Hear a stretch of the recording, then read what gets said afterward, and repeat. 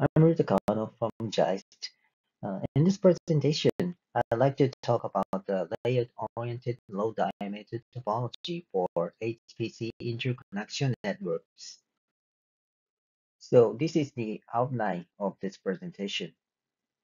Firstly, I'd like to talk about the low-latency network topology with smalling cabling cost.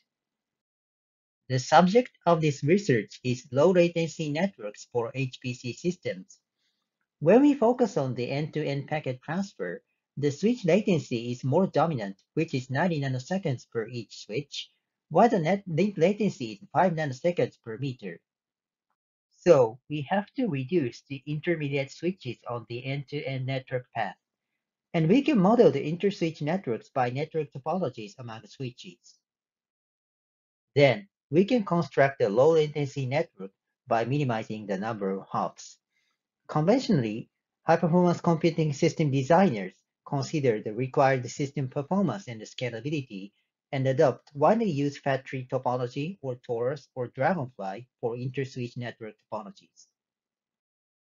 We can use the more drastic way to reduce the latency by solving an order degree problem to find a network topology for an arbitrary network size with a small number of hops.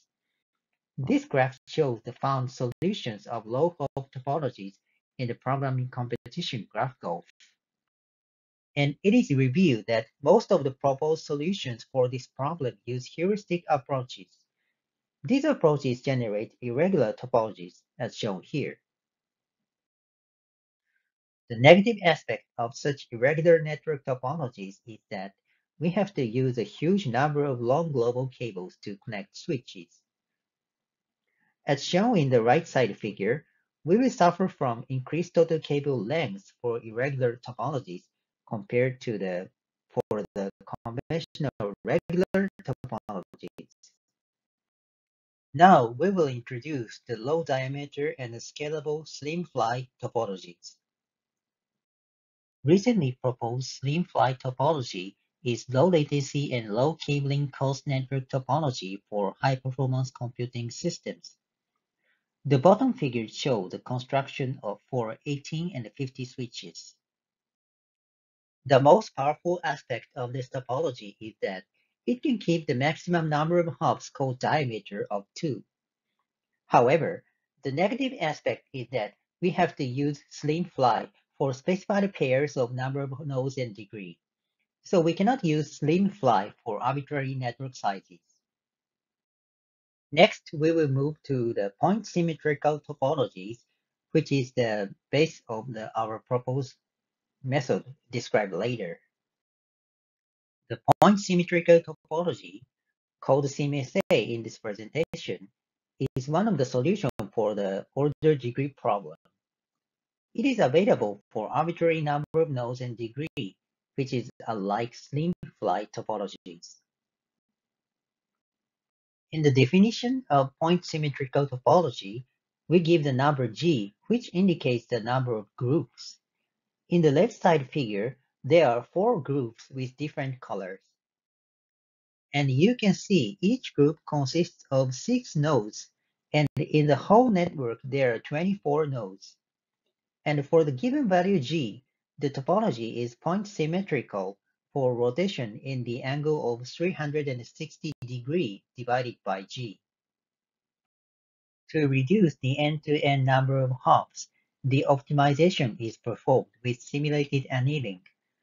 In the optimization phase, the diameter can be minimized while maintaining the symmetry of the topology. Next, we will introduce the proposed method, the layout-oriented optimized symmetrical topologies. To reduce the number of intercabinet cables in the symmetrical topology, we will have to deal with the topology uniformity. In the conventional slim fly topology, the 2-3 of the cables in the whole networks are the inner cabinet ones. However, in the symmetrical topology CSA, the most of the cables are between cabinets, which leads to longer total cable lengths.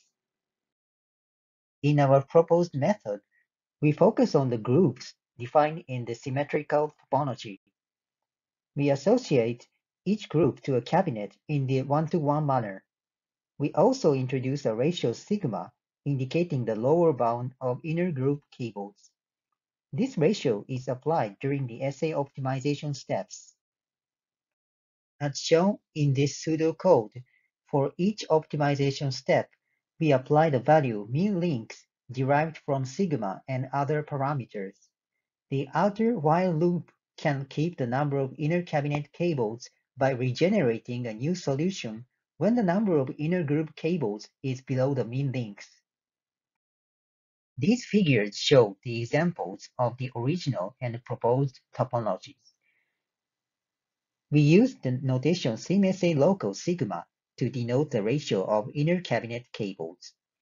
As shown here, the increased ratio of inner cabinet cables can reduce the global inter-cabinet cables. Next, we move to the evaluation and comparison. In the evaluation of graph analysis, we evaluate the original and proposed symmetrical topologies. We compare them with the conventional slim-fly topologies.